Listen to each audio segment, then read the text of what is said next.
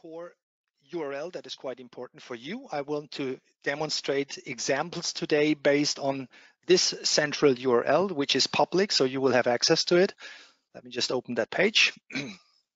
Here it is. That's the URL. Sorry, that's the URL. That's your central entrance towards the developer components. On the left side, you have a navigation tree. I will have some additional tabs here. I will explain in a few seconds. Once again, this is the page where you should start with your development process, integration process. First of all, in our development, what we have is we offer different protocols for communication with our web services. The major protocols, maybe a bit obsolete, is SOAP, but it's still in use. We have JSON and SOAP protocols. These two protocols are equal when it comes to the scope of features they are covering. So whatever you can do with a JSON, whatever parameter or method you can reach from a JSON interface is also available through SOAP and the other way around. Furthermore, we also offer REST access where you can parameterize your method calls through URL. And what is quite new, and I still have to gather knowledge how to work with this, is Open API. So if you want to have more information about the Open API, I recommend to have a look at the forum. Just by the way, this is our developer forum. I will come back to this several times during the session. This especially is, for example, for .NET developers who want to use our services. But let me get back to the start page of the API once again, and to the slides. Oops, and to the slides. So choose one out of these protocols and be aware that the REST access, the URL-driven parameterizing approach, does not enable you to use 100% of the features. I recommend to use JSON or SOAP or the new Open API.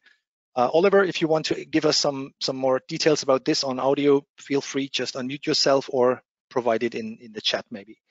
I will just go on if you do not interrupt me, which is not a problem, by the way. So furthermore, we have two different levels of APIs. One API is called the release API or the head API, and the other one is the experimental version. Let's have a look into the browser once again. On the administration desk, you see the different services. We do not have only one API or only one WSDL file, for example. We have a bunch of these APIs. And here you can see that here we have an xCluster module, we have an xData module, we have an xDema module, and if you look, for example, into the AP documentation on the left, you can see these are the available modules, and each one of those modules is the specialist for a specific kind of functions. For example, all the routing related functions are part of the xroute method, all the geocoding functions are part of the xlocate, and so on. I will come back to the documentation in a few seconds. Let's just get back to the services for a second and look, for example, into the xlocate. Here we are in the xlocate. You can see there is some SOAP elements, there is some JSON elements, and there is some REST elements. I will explain in detail what the REST element covers or does not cover. For now, I want to get back to the difference between experimental and head. The difference is that in the experimental API, we have some more parameters that are not available through the head API.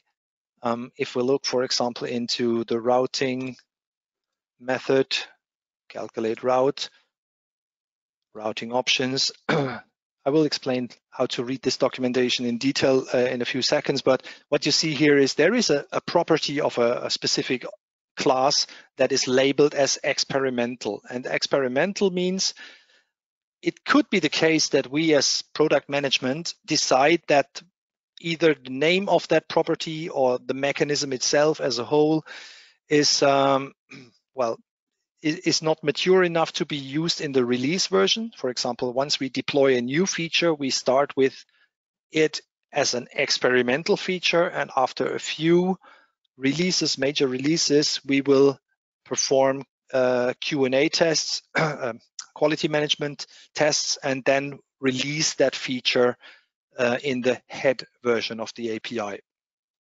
Let me get back to this. So if you are curious about PTV offers in the future, feel free to use an experimental version of our developer components. If you want to program a production application, which has to be stable even after an update of our versions on the server side, then I recommend to use the head version. So much about this. So that's the difference between the release and the experimental. Currently on the system I'm using for my demonstration, this system is now on level 2.20, but the features are only active up to 2.19. 2.19 is the officially released version. If you are working on premise, you can download 2.19 from our services. The 2.20 is for, let's say, early adopters who want to have a look at the future version of the next API. So I was talking about protocols. I was talking about the differences between release and experimental. Next thing to mention is the available clients we offer for you to integrate our services into an application. What we create with every version is client classes for Java, for C#, and also for JavaScript. One thing that is important to mention here is that with if you want to use the experimental API, you have to use specific Java experimental classes. If you want to work with the release API, you have to use the Java release version. And by the way, let me just show you on the screen in the developer's guide, there is a download where you can get these client classes that we provide automatically with every new release. So if you want to create your own clients based on the WSDL files, for example, I can recommend to use our xServer.net. That's a library or a collection of controls that are created by Oliver, who's in the chat as well, that enable you to create a, let's say, desktop application. Here you can see this control. It's a regular mapping control, which enables us to display also geometries, for example, interactive geometries, different kind of layers. There is some interaction. I can remove, for example, or fade the route. I can paint several routes at the time. That's just an option for you if you want to deal with mapping interfaces. And for that, you would have to use the NuGet package manager with that statement here. There's also a sub forum that deals with it. For creating client classes on your own, which are covering the geocoding, the routing, or any other WSDL file, I am familiar with the command line tool WSDL from Visual Studio if you're a .NET developer, but there's also other approaches that can use the OpenEye tools, which are described in this forum post by Oliver. What is also quite important to mention, I might repeat this several times during today's session. I said we have also a REST API where you can parameterize through URL. What is important is that the REST URLs do not cover 100% of the features or parameters that are available in the JSON or SOAP or OpenAPI approaches. For example, this is just when I compare the, let's say, 100% features of the JSON or SOAP interfaces with the one and only REST method that is provided by the xRoute module. You can see that many features are not available. Just to mention a few of them, the original API offers about 200 routing parameters to influence where you're allowed to drive, what are the dimensions of your truck, and so on. You can specify these 200 parameters at runtime with the JSON or SOAP, but with the REST API, you can only refer to a so-called preset of parameters which are available on the server. So that's a clear lack of, let's say, flexibility. It's easy to integrate probably, but you do not have access to each and every feature. Well, so much about, let's say, protocols and connectivity on a quite generic point of view. Let me just move on with some more info. The URL I have opened in the beginning is the one on top.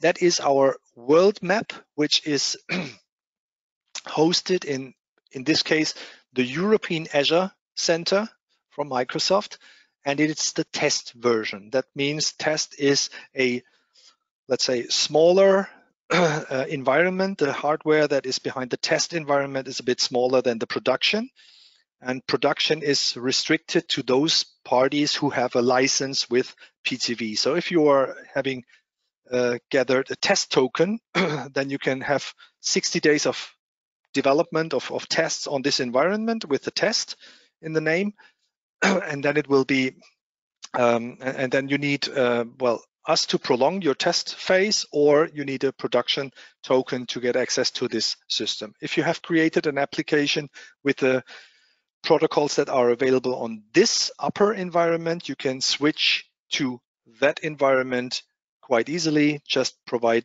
the corrected URL, the other URL, provide your new token, and then you will get access to this if you have an official production token.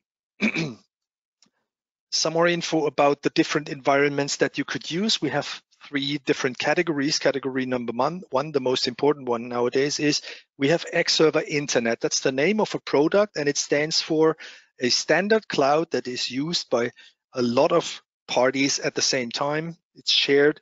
You have to authenticate yourself. You have to provide your ID, well, in terms of a token, and then you can get access to that system. There is several machines behind that, especially on the production.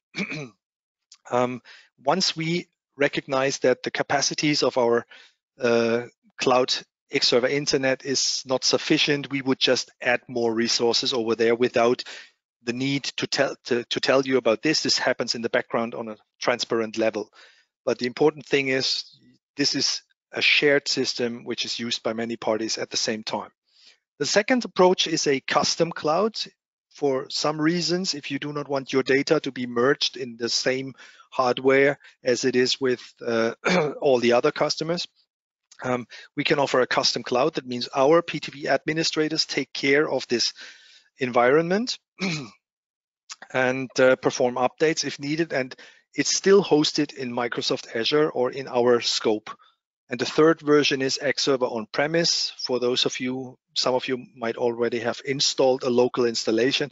And xServer itself is a Tomcat application server, which has the modules included in the Tomcat as standalone applications. So this is also possible on-premise, but what I recommend is to make sure when you start a new project, look into xServer Internet. I think that's becoming more and more important as the de facto standard. Probably your administrators do not want to spend time on performing map updates or these kind of things. We do this in the background for you on the xServer Internet standard cloud. So much about the 3 systems. Next thing is the token. I have already mentioned this. The token is required because when you access xServer Internet, well, it's only required in xServer Internet or in the custom cloud. You do not need the token for on-premise. But if you want to access a shared system, you need to tell us who you are, and this is done by the token. This is a standard basic authentication, which is based on a username combined with a password. The username is the same for each and every party. It's xtalk. And the password is the token that we have provided once you have registered for a trial period, for example. What is also important to mention, if we look into these 2 URLs, sometimes it happens that a customer comes back to me and asks for, I have a problem, the routing crashes, I want to calculate a route from somewhere in Europe, for example, from Spain to Germany, and I get an error message. And then it turns out that the system that is used by the party is not the test, is also not the production. It is what we call the dashboard version. and for you to know, is the dashboard is is only using a Luxembourg map. So that's not a complete European or world map. Do not use the dashboard version if you want to go deeper into details of programming an application, for example. So next thing to mention is, once again, we have Azure-based systems xServer Internet as a standard cloud service. We have the custom cloud in Azure if needed by you. And if you want to install our services on premise, you can just download a Linux or Windows archive and deploy it in your own, responsibility in your own hosting center. Okay, next stop, the documentation. So let me go into the browser once again. We have seen this central page. On the left side, you can see different smaller applications. In the administration part, you can have access to, let's say some public information. On premise, you would see some more elements here, but in a shared cloud, and I do not have additional access compared to you. In this environment, you can have access, for example, to the services we've already seen. You can also have a look at what kind of profiles are available over there. Profile is an XML document that contains, for example, the specification of how to parameterize a routing request. And what is more important, if we look into the tree once again, is on the left side, we have showcases. These are small applications that draw your attention to a specific mechanism. And I will come back to these showcases several times during today's training. Let me just give you a quick introduction into the geocoding showcase. On the left side, we have search addresses. Geocoding is quite important. Whenever you want to perform a routing or a tour optimization or a strategic optimization, you always need coordinates. And these are mainly gathered through their postal addresses. And this is why we need a feature that is called geocoding. So in this geocoding showcase, you can enter an address, for example, Mordor. We will look into our map database, try to identify addresses that match this input string. This is demonstration of a single field search. So the user in a web environment usually provides just a single text box. So you are familiar with that. If you click on this button, then we will show these hits. We call them hits on the left. In the map, if you expand it, you can have access to additional information, for example, also for the coordinates, but also how good is the matching between this hit and the input address, for example. That's geocoding. One important info, which is often overseen, is if you click on this icon, you have a structured input. That's what we call a multi-field search. Here I can enter, for example, the address of PTV, maybe not needed the house number on top. Then I can perform the geocoding, then I get the hit, I can display it on a map. What you see then is the exact hit of this address. So this is, as I said, a collection of small apps introducing a decider into the capabilities of PTV, for example. What is quite important in these showcases, what I recommend you to take a look at, is the rendering showcases. Here you can have access also into the quality of data, for example. Every once in a while we get asked what is the coverage of our map data in some countries outside Europe. You may know that PTV is located in Germany, in Europe, but some of you might deal outside of Europe. And then the question is, what is the coverage of our data, for example, in the US? If you zoom in, then you can have then you can check what the data is that we have. And also some additional data, for example, what we call truck attributes, quite important in our business. For example, you can see that there's some weight restrictions, height restrictions, or some other legal constraints that prevent a truck to drive from driving into such a region or through a specific street, which is one of our most important well-known features over the years. So this is why I recommend the rendering showcase.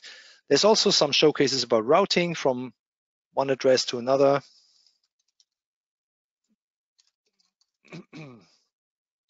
So here we are, and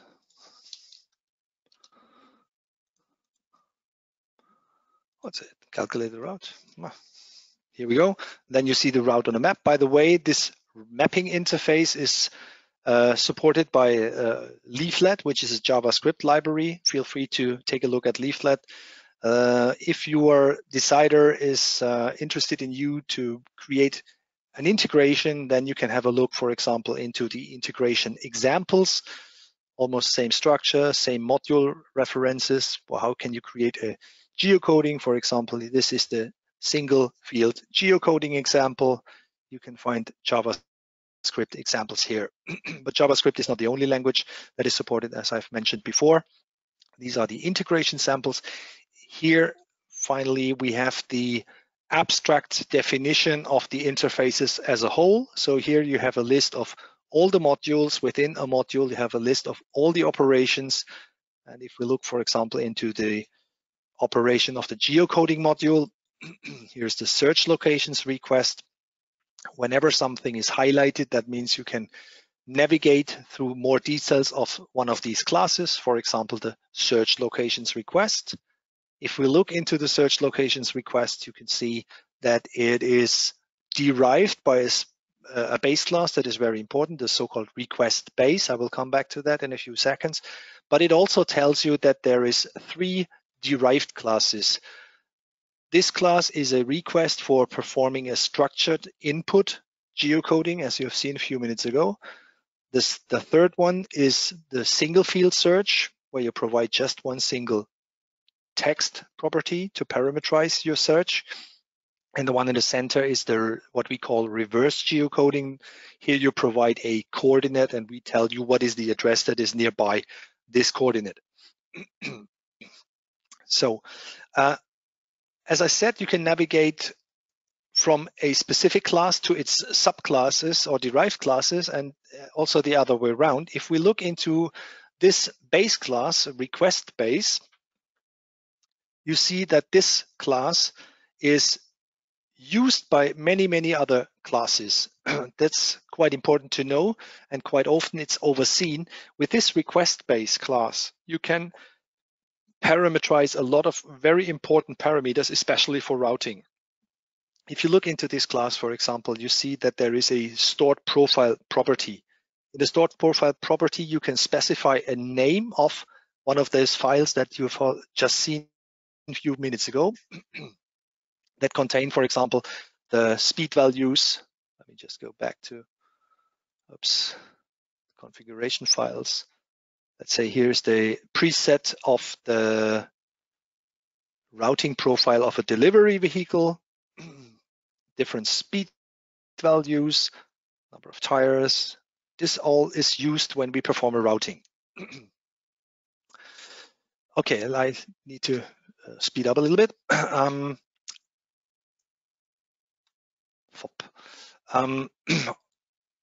Client classes is what we've already seen. That's what we've already seen. That's the forum I've already mentioned. I will come back to that later. Once again, about the base class. If you want to parameterize, for example, a routing, here it is, with the regular routing request, you provide a set of coordinates to create so-called waypoints, let's say on-road waypoints, each one of them with X and Y coordinates. Furthermore, you can provide some specific options that have an influence on how we create the best route. For example, how we determine the emission if you want to report emission calculation based on HABIFA or any other well-known standards, or you can activate toll options. You can restrict, you can add working hours, for example, which is which is required if you are computing, if you want the routing engine to consider official driving time or working time regulations. Then you can do this through the routing options. And finally, in this routing request, you can specify which potential elements of a result you would like to get. These are many Boolean parameters. You can just activate or deactivate to ask for the polyline of a routing polygon so you can visualize it on a map afterwards, or whether you want to have the emission, whether you want to create a tour report, for example, that's available here. But what is not obvious, and this is why I tell it, is that if you want to parameterize the routing, the vehicle's properties like physical dimensions, then you have to navigate to the request base. And then you have to take a look into the request profile. And over there, you can use the vehicle profile as a sub element. And here you find all these physical dimensions, for example, that you can use to describe your truck. Okay, so much about this. We've seen this. Oh, there's one more thing that could be helpful. That's the so-called raw request runner. If you look into the administration section again, here you can see the raw request runner. Here you can choose one out of the different modules. For example, the xlocate module. You can choose which protocol you would like to use, which version of the API you would like to use, which method of the API you would like to use, and then on the right side, there is, for example, a filter icon. If you click on this, you get a set of samples of templates that you can use. Let me just choose this one. That's a single field, a structured multi-field geocoding, and one parameter is available here. I want to get the country property as an ISO 3 code, for example. So that's something I can parameterize. Let me try this with name instead. That's wrong. Then let me just use another example. So this is München. And then we see this is the Italian translation of Munich. If I ask for it in English, then I would get Munich. And if I do not specify that parameter at all, it should just return the German version München, for example. So this is where you can play with. Sometimes when you're in touch with us and you're facing an error, we kindly ask you to provide your messages that have been exchanged with the service. Then we can reproduce your situations by using the raw request runner, for example.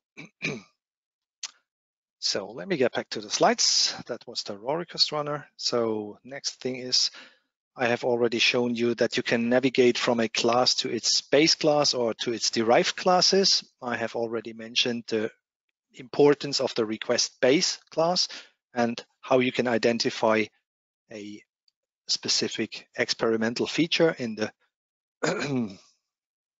in the documentation. Once again, here you can see this feature has been implemented in version 2.4, still experimental. It will be available as a regular feature in one of the upcoming versions for sure. So next thing I would like to show you is some other documents that are available in the web. For example, we have them. Oh, come on.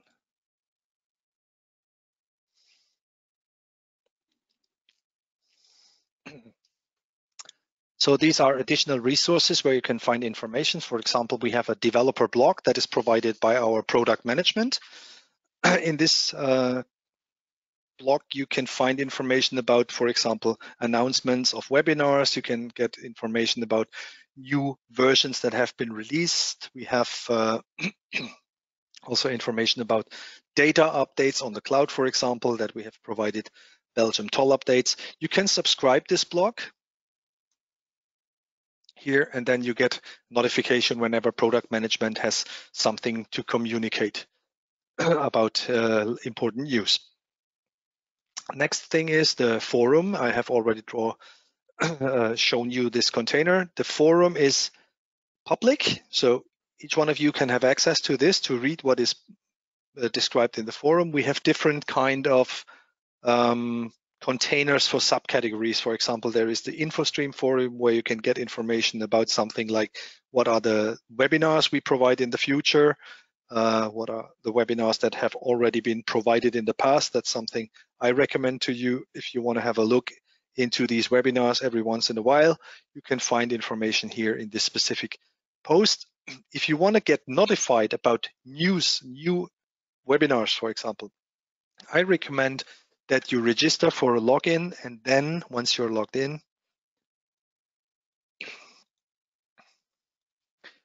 here again, then you can subscribe to a whole category such as InfoStream, for example. Here's the subscribe, unsubscribe button. Or if you don't want to get too many mails, just go into a specific topic like the webinars and then subscribe the webinars. That means whenever I or somebody else writes a response to this specific thread, you will get a notification email for this.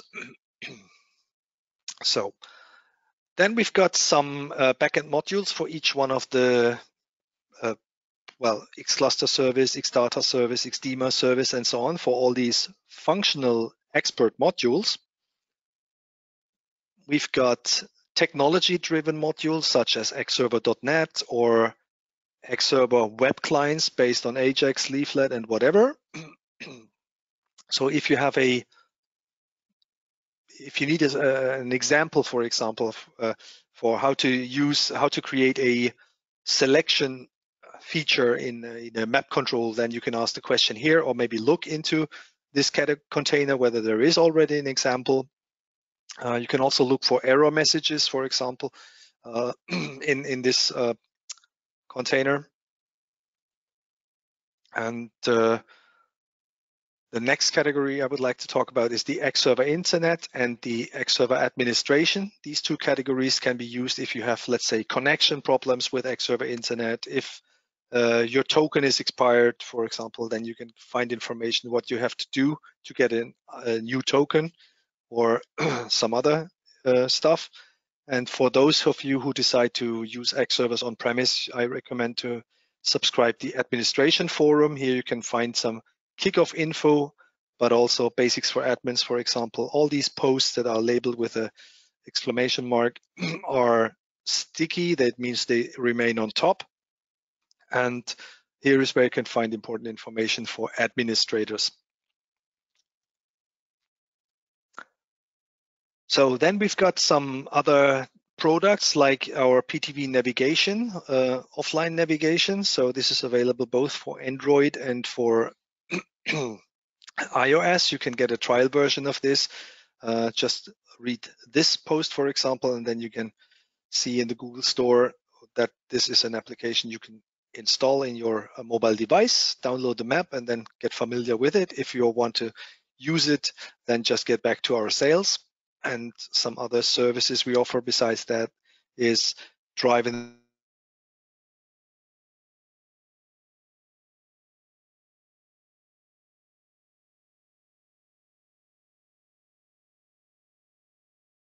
That's a developer API that is especially for the determination of arrival times of tour their own device, Android device. The device communicates your current position to this cloud service, and the cloud service knows how to determine the potential arrival time, considering live traffic information or other sources like historic information. So much about the so much about the forum. Finally, I would like to mention that we also have a specific subforum for SAP environments or SAP users. This is mainly responded by external parties, not by PTV themselves. Most other forums are moderated by PTV. So external party asks a question, PTV gives the response. And here in the SAP container, it's external parties who give responses usually. I need to drink a sip.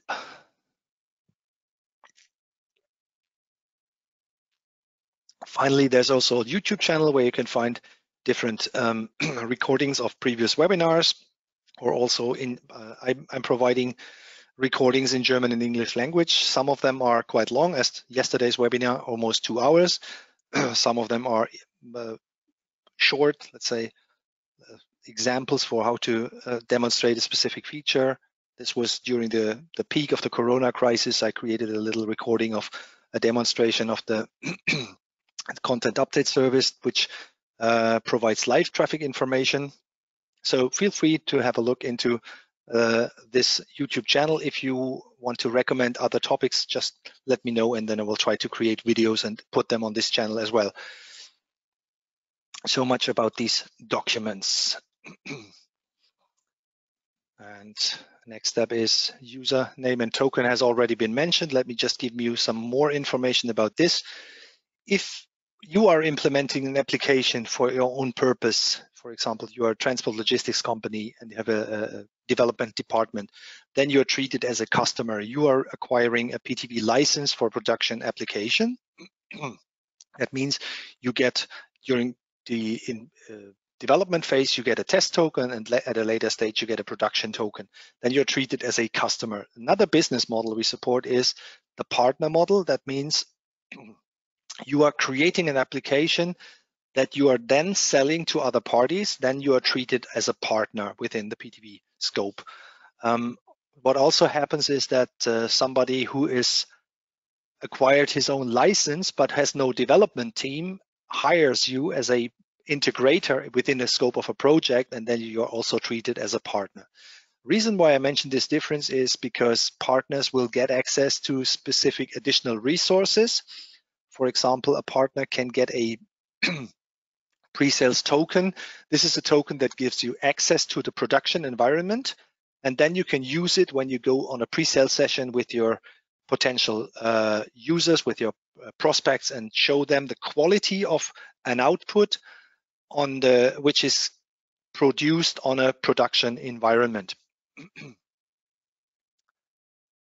So much about these different tokens. Test token when you start integrating, production token when you have licensed by yourself, partner user token is when you have sold the application to an external party, and then you get an individual end user or partner user token for the concrete installation, and pre-sales is when you want to demonstrate our software towards others.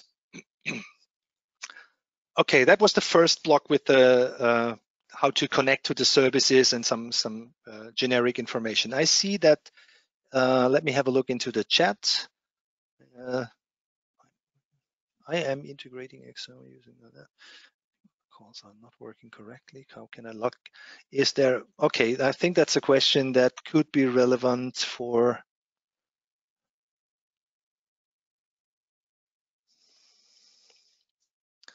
okay, somebody wants to know how you can activate logging of requests. Well, this is a feature that, of course, only works if you're working on premise. Let me just show you my local installation of an xServer.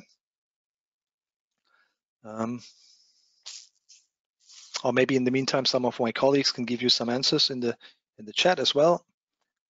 So this is my on-premise installation of my xServers. I have various versions on my environment. Here is my xServer 2.19. And within the on-premise version, you're configuring a server by editing the xServer.conf file. If we have a look into this file,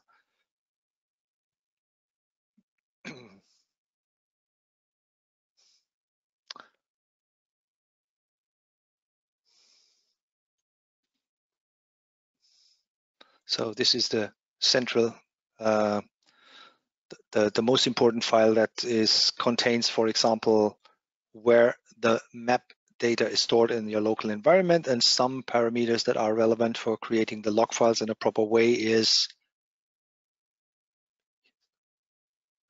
this one. Probably the default setting. You can set it to fatal, false, true, or exceptional. And for example, if you set it to exceptional,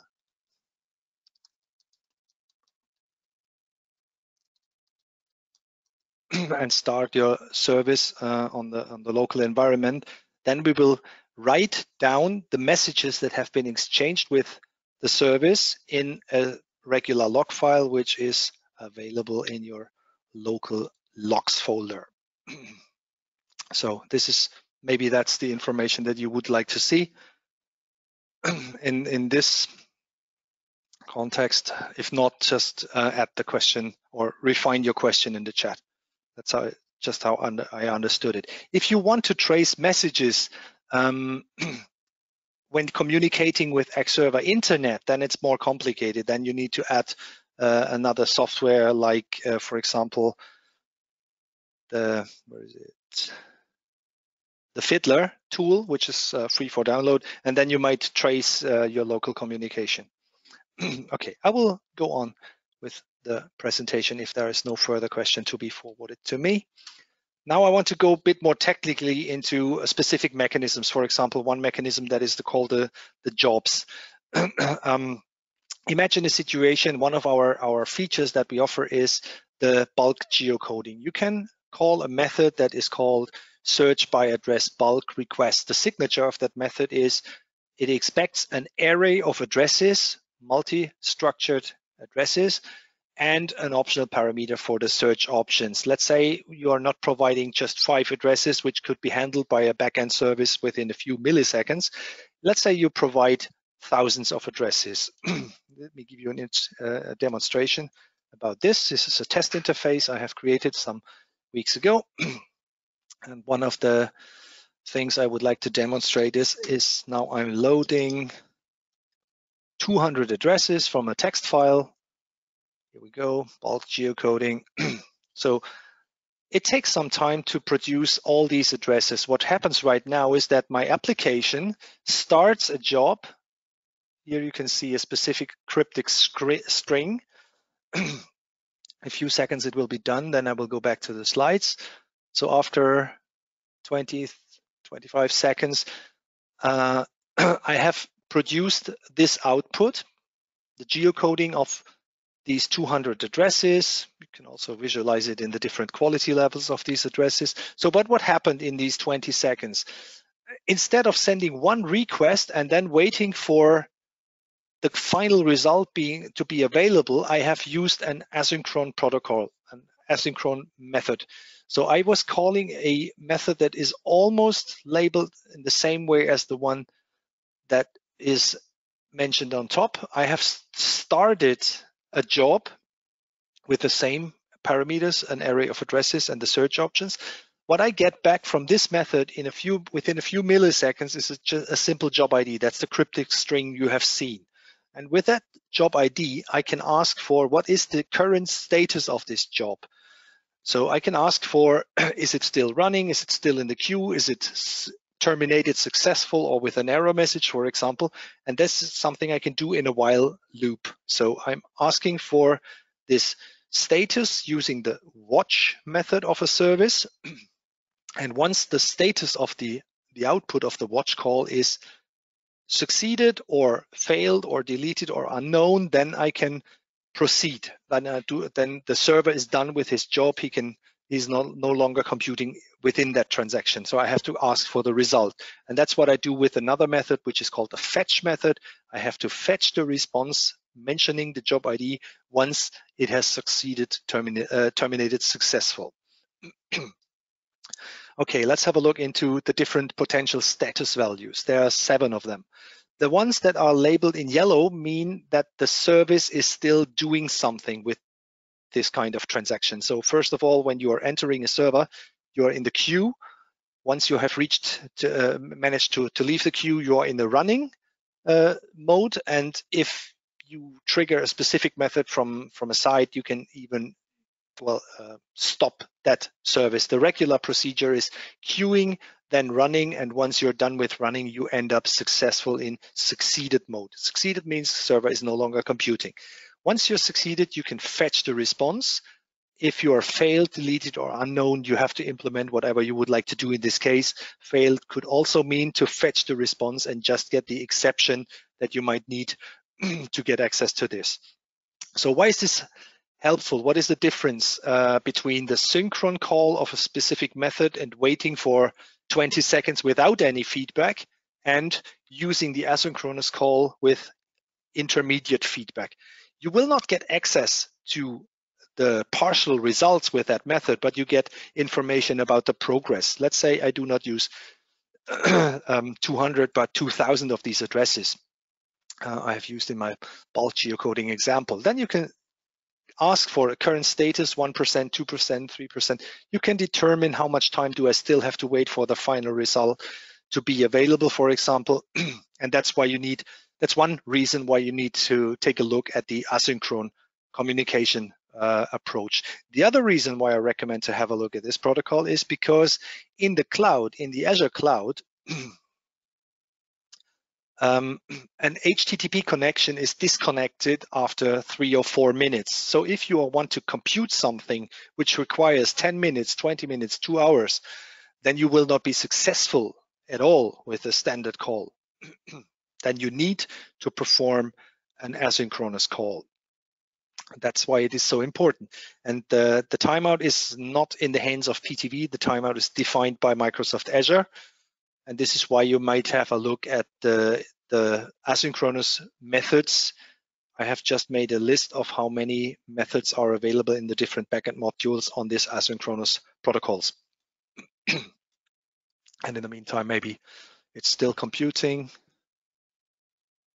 Here we go, just 50%. So you can see this could take 3, 4, 5 minutes. I have already spent 1 minute and I'm still waiting for the response.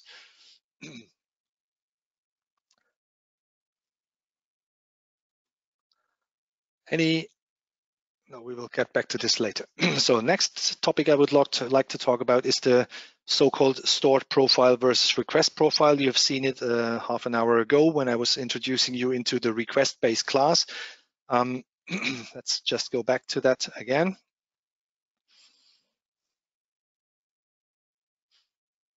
Request-based.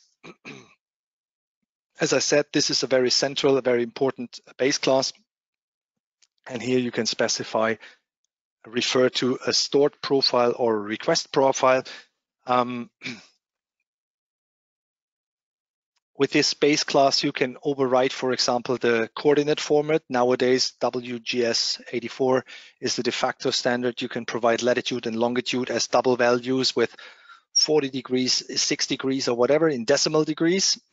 You can parameterize that you would like to get the response in a specific geometry style. We support plain, KML, well-known binaries and well-known texts, and depending on which format you use, you can use other libraries to process the response geometries for visualizing them on a map, for example. And furthermore, you can also overwrite all the optional parameters that are in a server stored profile by using the request profile. Most important sub-profiles that you could overwrite is the vehicle profile, which contains the physical dimensions of your truck. You can overwrite the routing profiles, which contains information about parameterizing the algorithm of the routing. And finally, there's also some more subcategories of profiles that you could overwrite. So much about the request profile. Let me go on to the 3 levels of routing. The easiest approach of routing is you give us a set of waypoints. Let's say you're located in position A, you want to drive to location Bravo, then to position Charlie, and finally you want to get back to position Alpha. That's a simple sequencing. You send us the coordinates in this sequence. We do not change the sequence at all. We just compute the best way from A to B, from B to C, from C to A, and then return the KPIs, driving time, driving distance, some other values like the toll or period, additional information such as the polygon, for example, or some file that is called BCR file. Let me just draw your attention to this for a second. Here we go. We can also return a string that looks like this. This is an input file you can forward to our navigation, and that will push the driver to follow this route you have created on your backend system, for example. That's another additional output. This is a standard routing. As I said, the sequence of the stops is not changed. The next level is a simple sequencing. Once again, you provide the coordinates of A, B, and C, but we are asked to determine where to position B and C, for example, between the two alphas during the trip of a day, for example. That's a simple sequencing. In this context, we only consider a single vehicle at a time. This is a simple sequencing. And finally, we've got the highest level of complexity. That's the tour optimization. With tour optimization, you provide a set of trucks, you provide a set of stops you want to visit, so-called orders, and we determine which truck takes care of which orders in what sequence.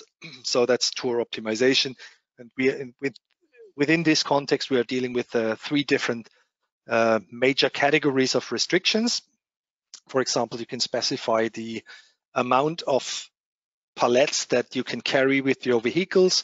On the other hand, each order tells you how many pallets are part of the order. Then we make sure that we do not overload the vehicle.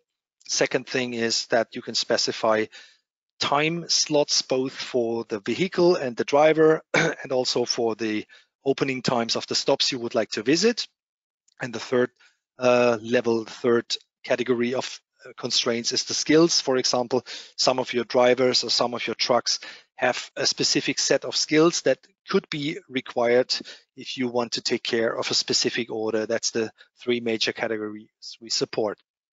So in this context, you can plan your optimal tour from scratch. So you provide all the orders, all the trucks, and we determine the assignments and the sequences. Next approach is that your dispatcher produces something manually. So maybe you create a mapping front end. The dispatcher is dragging and dropping orders to trucks, moving stations or assignments of stations in the map front end. But we let you know what is the best sequence or what is the consequences for your manually created sequence.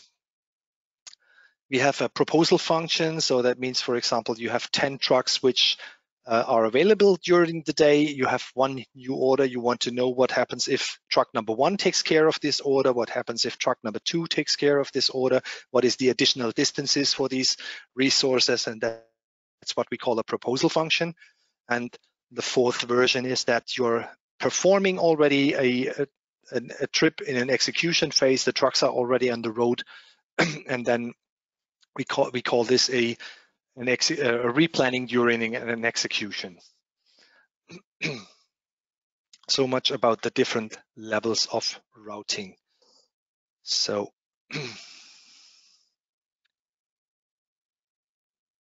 okay, I see some questions in the chat. Let me just have a quick glance at them. First question is, how much does it take for xTour to calculate the fastest route between, let's say, 10 waypoints in sequencing for 1 truck? Well, to perform this action, you need to do 2 things. The first task you have to fulfill is to create what we call a distance matrix. That's an object that computes the driving times and driving distances from all your 10 waypoints to all your 10 waypoints. And the distance matrix of that size could be handled within, it depends on whether you can apply high performance routing or not. That's a specific mechanism. If you apply high performance routing, we can handle this distance matrix calculation within a few milliseconds. And the next thing is then you apply the sequence optimization of the 10 stops. And I would say 10 stops is 2 seconds. Doesn't take more time than this once the distance matrix is available. And I hand over the questions to the chatting team. I hope you can give us some answers. If not, I will have to come back later when I'm done with the logical block. So routing. Once again, routing. Routing itself is the term we use when we calculate the best path from one coordinate to another coordinates. And this is done. First, we need to connect the coordinates to the street network. This is a step number 1. That's what we call the linking. If the linking was successful for all the coordinates in the input, then we do the real complicated routing algorithm. First, during this algorithm, we are filtering all the segments that are not relevant. Let me just show you a little video.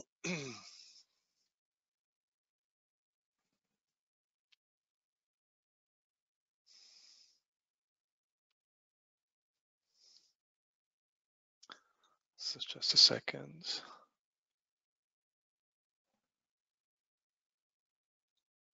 Here it is. So what you see in the next seconds is how we create temporary data structures.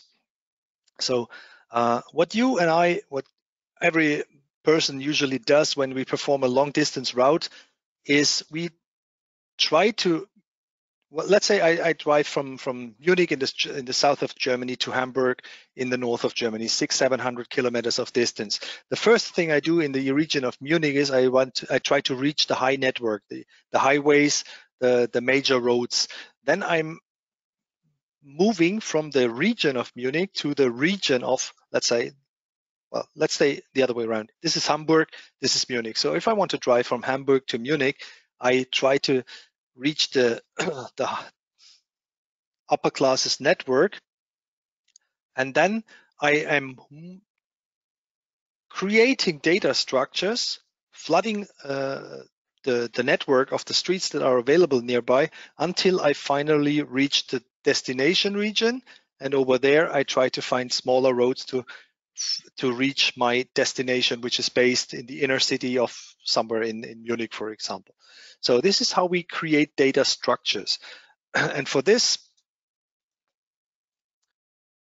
we are performing what we call leveling. So we are removing any segment that is too far, that is of a lower class and that is too far away from any involved waypoint. And the next thing, what we do is we compute some initial costs of these segments. The initial costs of a segment are determined by the driving time and driving distance that is required on such a segment. And once we have this initial cost, we will multiply the initial costs with a factor in some cases. For example, if the segment belongs to a specific category you would like to avoid, then we just add, then we just add some other costs on the initial price of the segment. And finally, once we have determined the sequence of segments which connect the two waypoints with the lowest amount of costs, and then we at that point in time we know the driving time and driving distance. And once we are done with the routing process, if needed, we can also apply further reporting functions like creation of maneuver list or computation of emission or creation of the toll in detail, for example. So that's about routing in general. The next thing I would like to show you is the combination of what we call time consideration and additional data we can provide. Let me go back to the browser, to the showcases. And let's just have a look into the rendering showcase. Here we are. Let's have a look at the feature layer showcase or time-dependent feature layer showcase. On the left side, you can see several optional data containers like the truck attributes or the live traffic incidents. These are updated every 3 minutes. And here I can also specify a specific so-called time consideration mode. For example, I only want to show restrictions from one out of these two categories that apply on a specific time of the day. Then you can specify a time consideration mode in combination with a specific reference time. For example, these are the blockings that apply right now, 3 p.m. Based on the regular settings and the traffic incidents. Let me go to another region in where I live here in Karlsruhe. If I zoom closer to this part of the city, here we can see traffic incident contributions, but also truck attributes. And here you can see the region around the hospital of Karlsruhe. In this region where the gray segments are displayed, you're not allowed to drive during the night. So if I create a map of 8 p.m. with a snapshot time consideration mode, that means the map shows me that I'm not allowed to drive here due to some of these restrictions. And you can use the same restrictions also in the routing. So when you apply a time consideration snapshot in a routing call, then we will perform a detour, not driving through this region if the snapshot is at the same state as you can see it right now.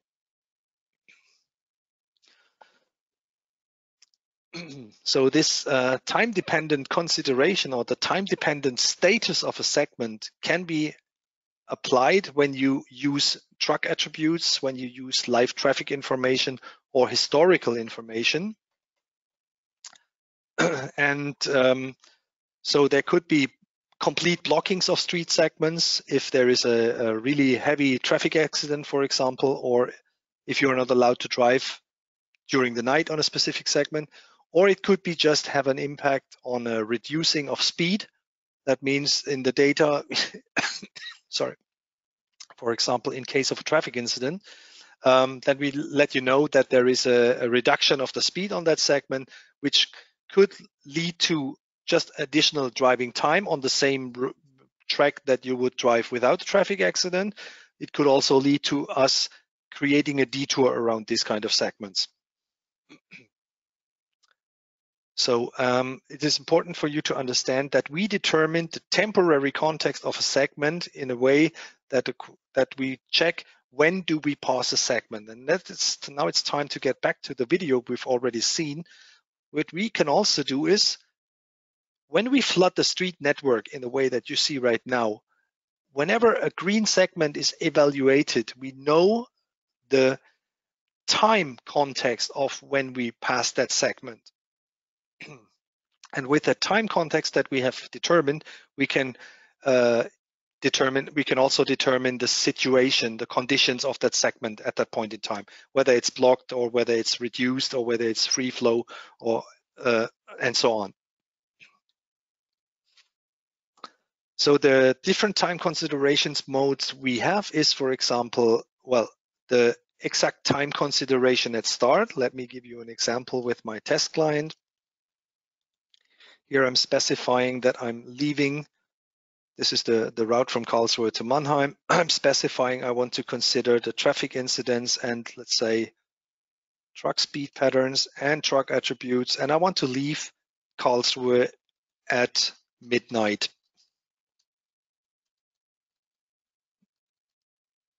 Here we go. I have set the time consideration mode parameter to exact at start. What happens is that the algorithm is determining flooding the street network, as you've seen in the other video, from here determining what is the situation on the streets at specific point in time. And here in this list of the detailed segments, you can see that on these segments we have, let's say, free flow speed conditions. I can drive very fast. That's not really surprising because I started the trip during the night. And here you see additional information. There is also some traffic incidents on this route. Most important example here is the track is 65 kilometers in length and it requires about 56 minutes during the night. Now let's change the scope to somewhere in the morning. Once again, probably it's the same track, but it will have not 56 minutes, but way more time. It takes even up to 30 minutes more, and it also takes a different track. Reason for this is usually in the morning you will have traffic jams somewhere here in that region. That's the headquarters of SAP, and they produce a lot of traffic here in that region. So that's where you provide when you are leaving your start position. We can also do the opposite. You can also specify when you want to arrive at your destination, and then we do the flooding of the street network in the other way around. So this is, let's say, if I want to drive from Munich, which is the red pin, to Hamburg, and I want to arrive at a specific point in time, then the algorithm has to flood the street network from the destination towards the start in a reverse order. So this is the difference between consideration at start and consideration at arrival. We have some more time consideration modes. I'm running out of time a little bit, so I'm speeding up.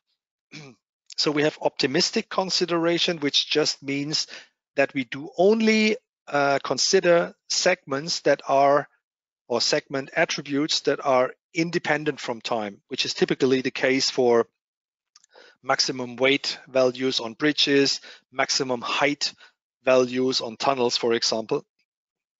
And we do not consider segment restrictions that are time dependent, like the scenario around the hospital of Karlsruhe, where you are only restricted during the night, for example. Finally, we have a time span consideration mode.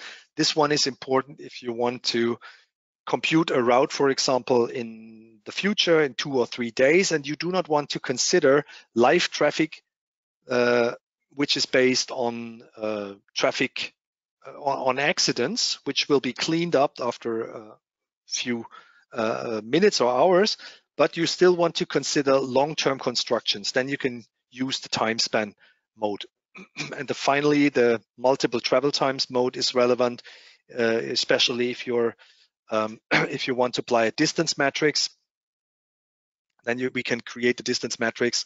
Here you can see different length of the bars. Let me show you on one of the examples on the showcases.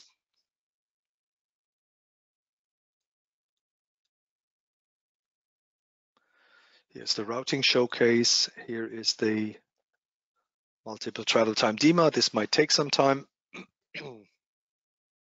It's now calculating the driving times and driving distance from each one of these gray positions to each one of the gray positions.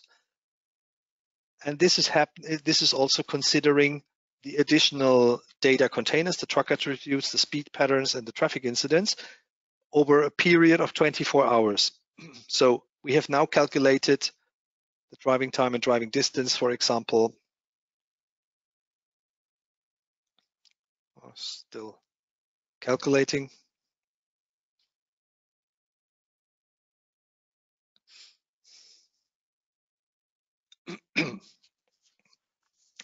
So this is now calculating the driving time and driving distance from this coordinate to this coordinate.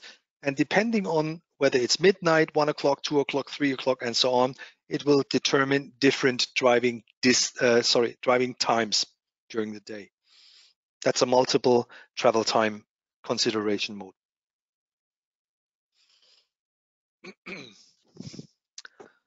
Okay, let me have a quick glance at the chat.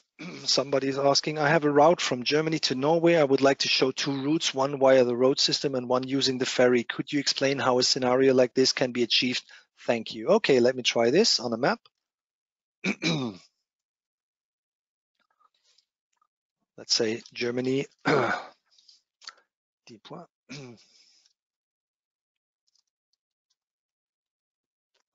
I will calculate the route from Hamburg to Oslo.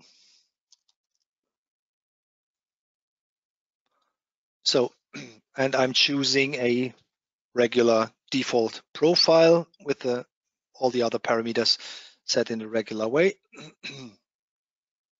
Let me just remove these additional things. They have an impact on the performance too much now for a demo. So I have used standard settings, and one of the standard settings is, for example, that ferries get an additional discount of 100%. I will remove that discount. I will even set it to prefer ferries, for example. And then it creates a different geometry. What I did for this is I used the vehicle profile, the request profile in the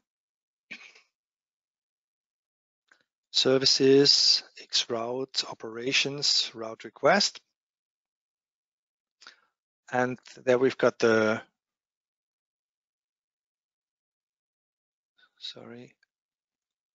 routing request. We've got the request base. Within the request base, I have overridden the request profile. To be more precise, it was the routing profile setting. And here I have the curse. Within curse, I have combined transport settings. And here we've got it. Here is a parameter that I can use. I only changed one single parameter. That was the boat penalty. I set it to a negative value to make ferries be more attractive. Usually, you apply positive integer or double values, and that means you want to avoid something.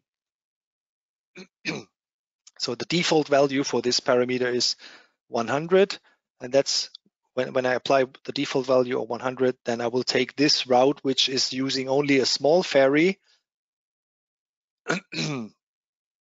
But if you allow us to use ferries without a specific handling, then we can just set it to boat penalty of 0%.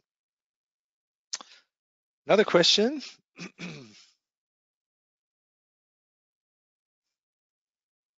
Okay, there is some more questions in the chat that are dealing with the distance matrices. I would like to forward that topic to a webinar I'm providing next week. Then I will introduce you just into the subtopic of how to work with XDEMA. So I really recommend to do this. And this will be an English version of a webinar, by the way. Let me scan this. Or let me give you an example for the speed of the distance matrix calculation under specific circumstances. So what you see right now is a list of specific routing profiles that have an incredibly fast performance when it comes to distance matrix calculation. So let me use, for example, this identifier and then create a distance matrix. But that's in detail. I will show this in the webinar next week. And then I will load some sample data into my memory.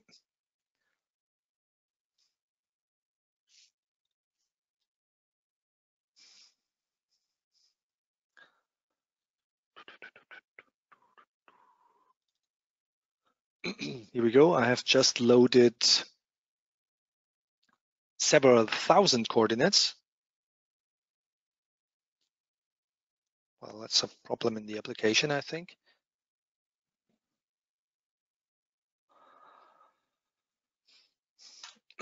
Let me just trigger it. So now I have triggered a distance matrix calculation of several thousand X and Y coordinates in square.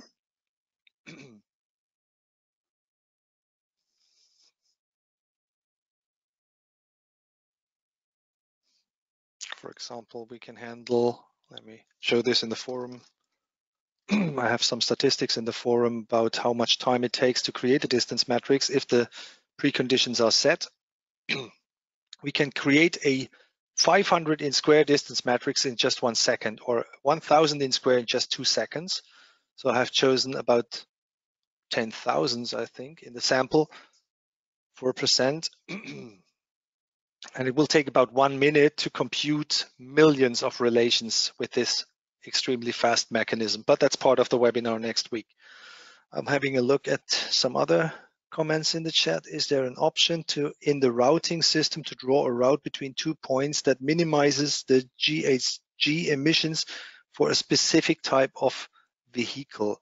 I would say nope. What we do, that's why I explained the 3 steps of linking, routing, and listing.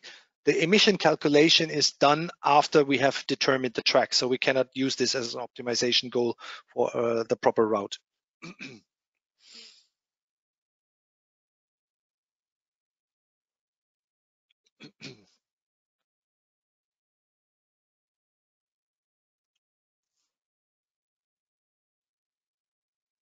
Okay, we have some other questions about tour optimization. I hope the colleagues can give you answers about this. It's a bit off, I wouldn't say off topic today, but too use case driven. In the meantime, I will proceed with some other slides explaining the different containers that we have already, some of them we have already seen in the browser. So these are we've been talking about the truck attributes. I'm once again using the rendering examples. So let me apply the snapshot. The truck attributes is legal restrictions, height restrictions, weight restrictions, forbidden because of hazardous goods, for example. That's part of this additional container, then we've got the speed patterns. What you see in the map right now is the historical situation on the street network on a average Wednesday at 3 p.m. For example, you see some of the highways are in green. They have a comparably good free flow mode, and other highways like the ones here are red or orange. That means there is some kind of workload of utilization on these segments. That's the historical information. So we have 24 hours per day, 7 days per week, which means 168 different conditions on these street segments that are part of the data, which is aggregated over a time of 2 years. So that means we have just a statistical Friday, just a statistical Wednesday, and the times during the day. Next category is the live traffic incidents, updated every 3 minutes. And that contains both long-term constructions, but also short-term incidents. And the next category is the general truck restrictions. These are weekend lorry bans that apply in, let's say, usually countrywide.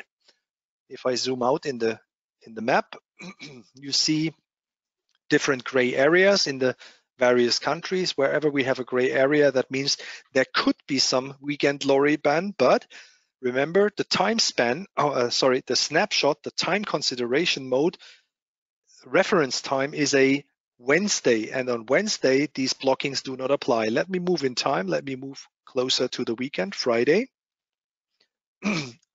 Friday afternoon, there is a lorry ban in Italy. If I move to Saturday, some more countries are red, like Switzerland, Austria, and France. And if I move to Sunday, then also Poland is blocked, for example. These are general truck restrictions. So for example, if I try to calculate a route starting from Madrid to Prague on a Friday afternoon, we might have we might have to apply a brake here at the border to wait until we're allowed to move on. So these are general truck restrictions. Truck attributes we've already done, general truck restriction done, traffic incidents done, speed patterns done, and we also have restriction zones or preferred routes. That's not part of this use case. Let me use that one again. Here's the restriction zones and preferred routes. I have to move out. As far as I know, they do not depend on the time of the day. So we will see them in the region of Munich. I expected that to be preferred routes around Munich as well. Surprise, surprise, surprise.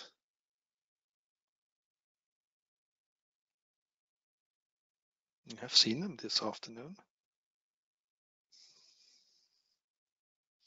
By the way, my distance matrix is now done. After 3 minutes, I have calculated the large distance matrix. I come back to this in a few seconds. Let me just use the mapping interface to show you the restriction zones.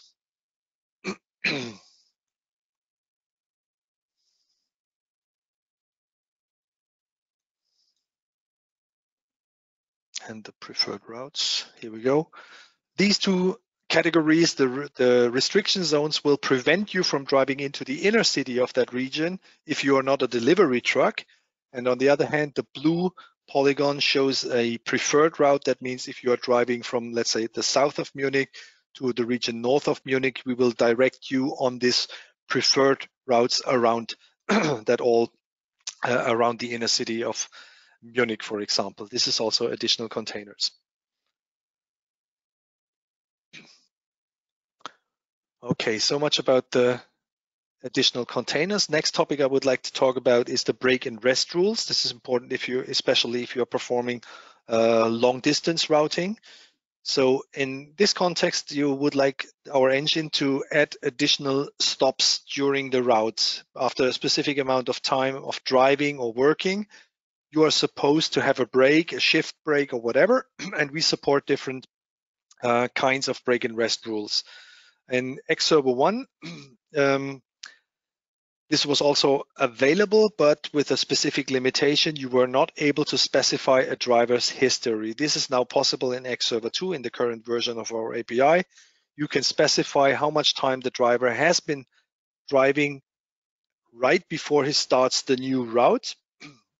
And that means, depending on the budget he still has, we will add an early break at the beginning of his route, for example. Let me show you how this looks like with a routing example. I think this is a good example for the long distance. We have several hundred kilometers, quite a long time. I'm applying the working directive. Now I'm applying the European driving time directive, and I'm also requesting additional tour maneuvers. Let me also ask for this. And now on this route, we should see some additional elements in the tour list. So if we look close into our map, we see that some of these elements here, these are regular maneuvers. Here, for example, this is a tour event. After a specific amount of driving, in this case 4.5 hours, we will perform our first regular driving break of 45 minutes, for example, at that position. Then we move on that road. Here's the next break, I think. Here's the next tour event. Again, 45 minutes break over there. And that's something we can just add on top of this. And one other difference compared to xServer 1 is this also works in this interface in combination with the truck speed patterns and truck attributes, so the time-dependent layers, which is a big benefit compared to xServer 1.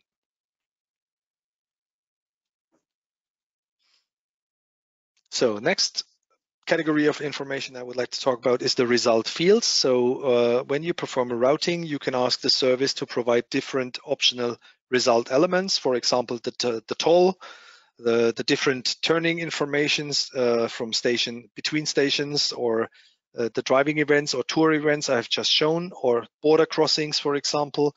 We can report emissions based on different standards. We can return the guided navigation string that you can use as an input for the navigation for the mobile device. And we also support a new mode of calculating the best path on a route. We can also perform the optimal route based on a combination of the existing toll prices, tariff you define through the API, costs per kilometer, costs per minutes of driving, and also cost per speed. And so this is what you can get as an output. What is important in terms of performance is that you only ask for those information elements in the response that you really want to use. Otherwise, you produce additional network traffic and you produce additional calculation efforts on the server, which would not be needed to be considered.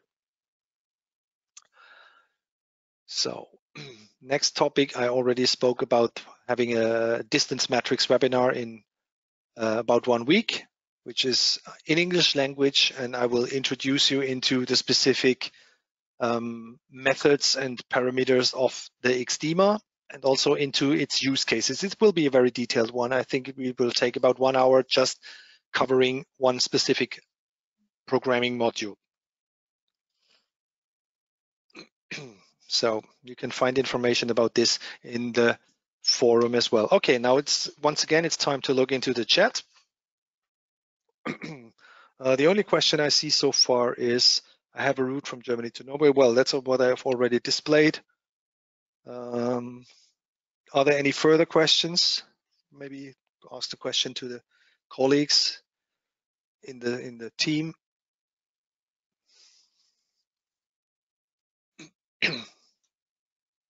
Doesn't look like this so far. Otherwise, just interrupt me. Let me have a look at my test client and maybe demonstrate some more capabilities of the routing engine. For example, I would like to show you the short distance example for how we deal with truck attributes if they are value driven. Let me have a look at this specific tunnel and at this street which comes from the north to the south, from the Breite Straße to the St. Florian Straße. I will calculate the route from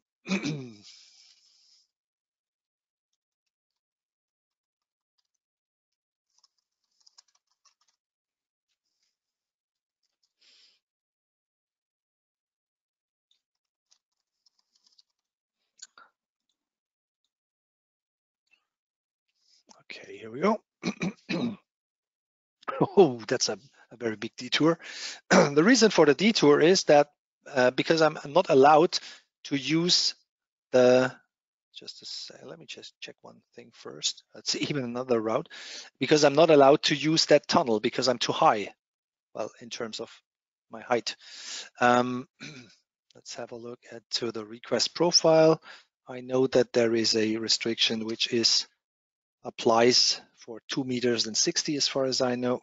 And once I have set through my API, through my request profile, that the dimension of my truck is only 2 meters, then I'm allowed to use this truck. So that is a combination that combines the physical dimensions of my truck with the additional data which is part of the truck attributes. If I specify, if we look into the segment into the output, it's not many segments. Oops. Warum so viel? Geht das? Nein. So then we can see that there is a height restriction which applies above a height of 2 meters and 60. Let me just try prove this. Request profile 2 meters 70, for example. Then we perform the detour. If it's just 2 meters and 50 centimeters, then it will drive through that specific tunnel. And this is also possible with different freight categories and like hazardous goods, for example. So you have to specify the properties of your truck. You have to activate so-called truck attributes, and then we will determine where you are allowed to drive and where you are forbidden to drive. Okay, it's time to look into the chat again.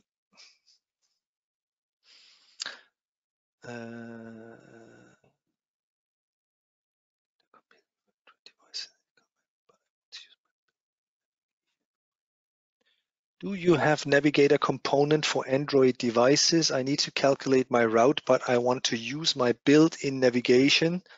Okay, thank you, Tobias, for taking care of that question. Probably you can answer it because I can't. I mean, on a rough level, I know that we have this Android application, which is also, once again, let me show you the Navigator forum. Here you can have access to the trial version of the Navigator software. So, any other questions?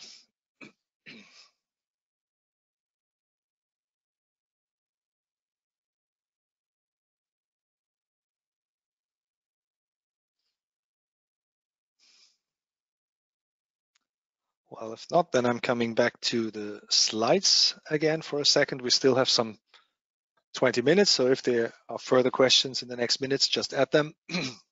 So, as I said, we have some additional PTV services, for example, PTV Drive&Arrive service. That's a JavaScript API where you can install an application on your mobile device, which will then provide the current position to our web service. And if you tell us where you want to drive next, we can determine the ETA time, and you can also forward that information with a notification service to other parties if you want.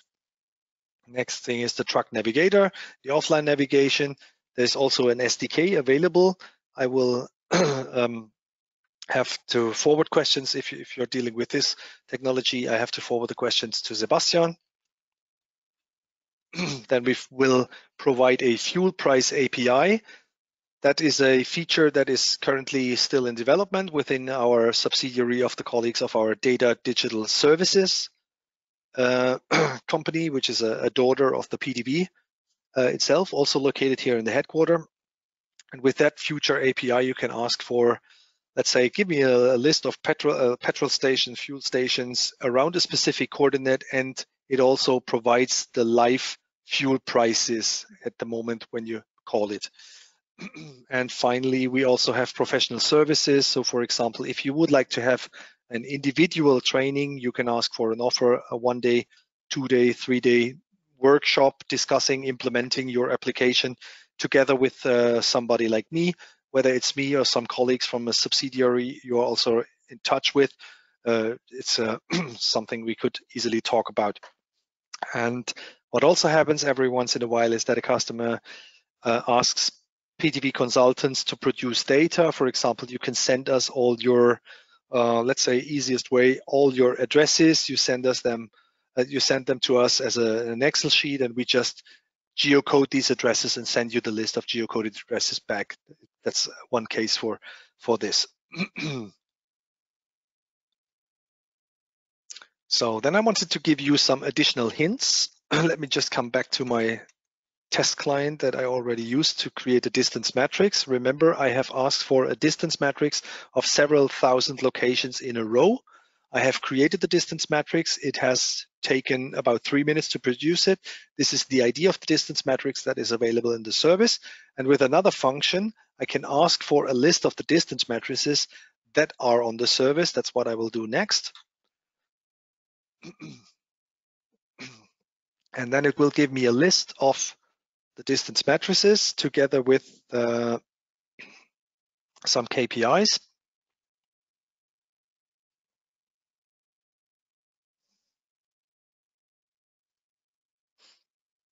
So this is the distance matrix I have just created. Let me also ask for start and destination locations only. I will only ask for the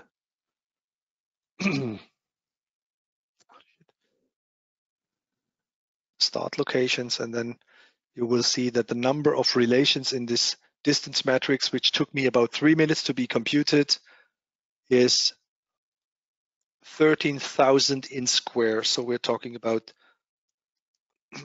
170 million relations, which are stored in the distance matrix, and it took me about 3 minutes to compute them.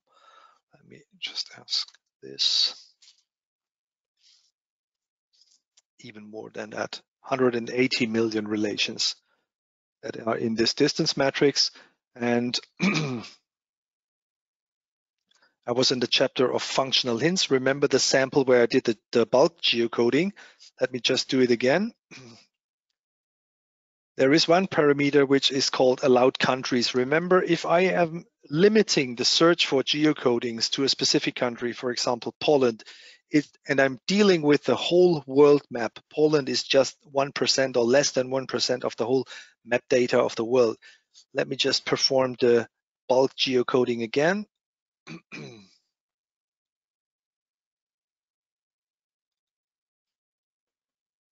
Here we are, and then you can see that I did the geocoding of about 1,300 addresses, 1,300 addresses within just less than 20 seconds. Here we go. This is a performance topic. It took 15 seconds. If I do not provide, limit the search space for the geocoding, then it will not take 15 seconds, maybe a minute or even more. Let me just remove that parameter, load the data again.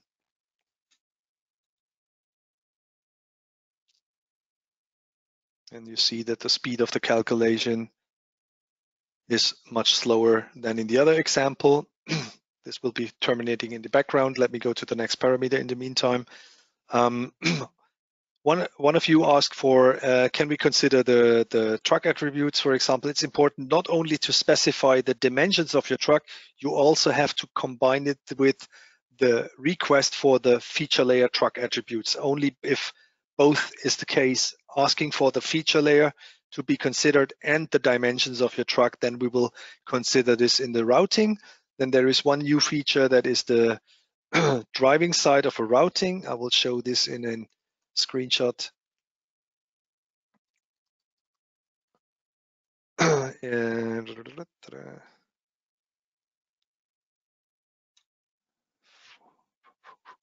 So if you look at this, for example, this image computes a route from the green coordinate to the red coordinate. And I have used the new parameter is consider the driving direction. And that means the driver drives from green in that direction. He does not arrive here. He's going on. Then he takes the roundabout, and on his way back on that street, then he's now on the driving side, on the correct side of the road. And that's the new parameter. And this will also take effect if you perform optimization, for example, with this parameter. This is a little example for garbage collection. In this case, with the old parameter setting, we will just cross the street several times. With the new parameter, we will do all the garbage collection on one side of the street, perform the maneuver over there, turn around, and then do all the collection on the other side of the road. So let me have a look into the chat. Once again, we still have 15 minutes.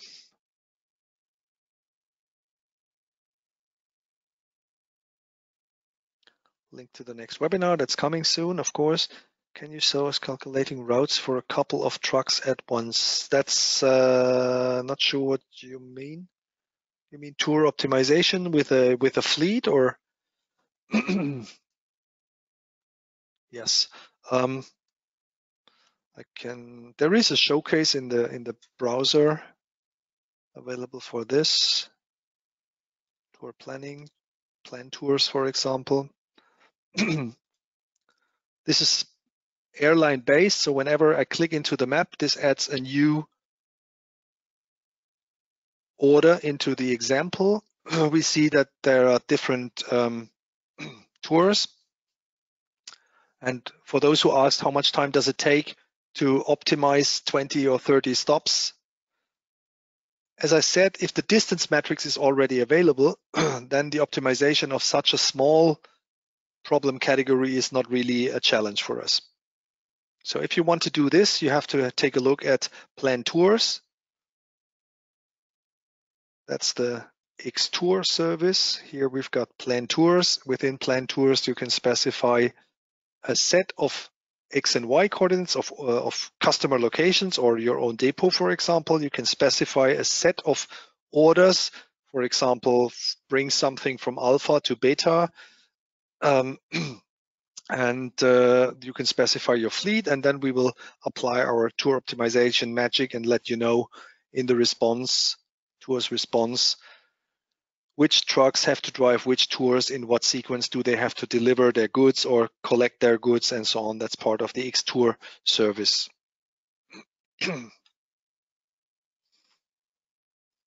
So I'm slowing down now with the presentations. Just want to let you know once again that we have the discussion forum with an amount of more than 500 users from all over the world.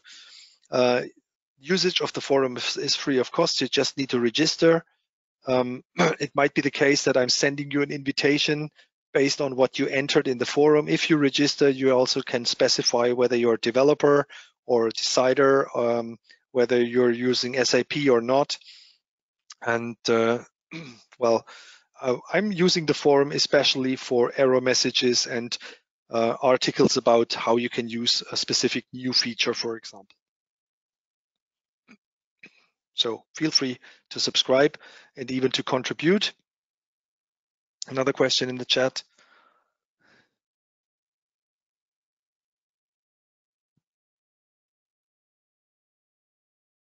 Okay, that's something I have to come back one-to-one. If you have further questions about what you have seen today, just get back to me through this email address. Visit my channel. Maybe you can find something which deals with the topic you have over there. Please also subscribe my channel. I mean, that's what you quite often hear during webinars or something like this. I'm currently gathering additional subscribers on this channel, and that's it. If you have regular errors, just get back to the technical support team. Some of you have already been in touch with my colleagues.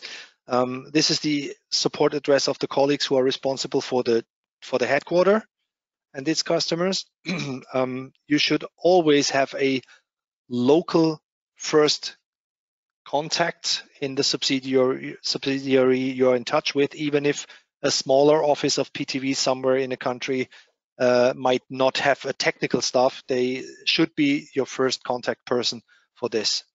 And the contact in support, they also take care of topics like regular standard generic errors or expired tokens for the cloud, for example. And if you have licensing questions, you can also get in touch with the local sales or partner managers. So finally, there's a list of resources like the test environment, a developer forum, the developer blog, and some guidance through our mighty documentations. Feel free to make use of these resources. One person asked in the chat when for the registration of the next webinars. That's what you can see in the webinars forum. Then the next actions I will provide here will be, so we're done with this week. I will do the aftermath in the next days and provide the YouTube video on the channel. And next webinars I will provide will be the English speaking distance matrix calculation webinar. The German version is already available on YouTube. And the next thing will be a German webinar where I just discuss with some parties about predefined topics like, well, in German language, break and rest rules in details. The Fuel API will be demonstrated by our colleagues from the DDS. And that's a new format I will also play with. So we will just spend a given budget of time. For example, for the break and rest rules, just up to 15 minutes discussion between an external party who is available on audio and one of our core developers who is the expert in the specific topic. So if you want one-to-one treatment with sessions with you and your development team, we can establish this. Just get in touch with your local consultant, with one of my colleagues who is now in the chat, or with the counterparts you have. Sales will also redirect you to specific teams if needed. Okay, let me have a look into the chat once again. First, let me once again open this.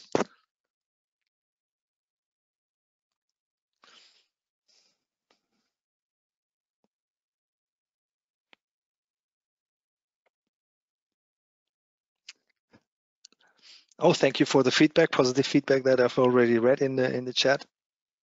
The video will be available on my YouTube channel, so just look for bernd.welter PTV on YouTube and you will find it. So just show this.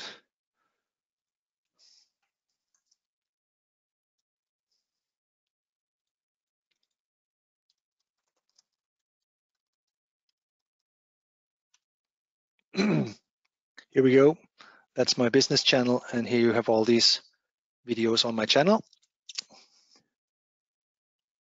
And of course, I wish to have more time because there's so many features I would like to demonstrate with these test clients, with these showcases. Maybe you can just ask me one-to-one afterwards about, do you have a showcase or a video about a specific feature that I have just mentioned on audio?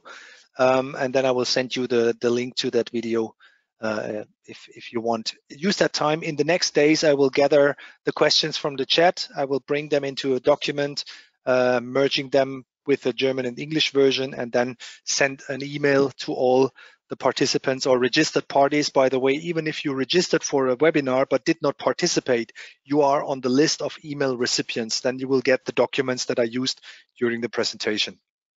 That's it. Okay, so much about this. I would say thank you for joining today. Thank you also to the team who has taken care of your questions in the chat. And I will get back to you in the next days with the detailed responses from the chat and with additional information. It was a pleasure for me. And I hope to see you in one of my next webinars. Thank you very much. And bye. And big thumbs up and thank you to the team, Isabel, Oli, Fabio, Julia, Mohammed, Tobias, all of you. Thank you very much for taking care of my back during this session, and see you. Bye-bye. Well, we still have 5 minutes if some more questions.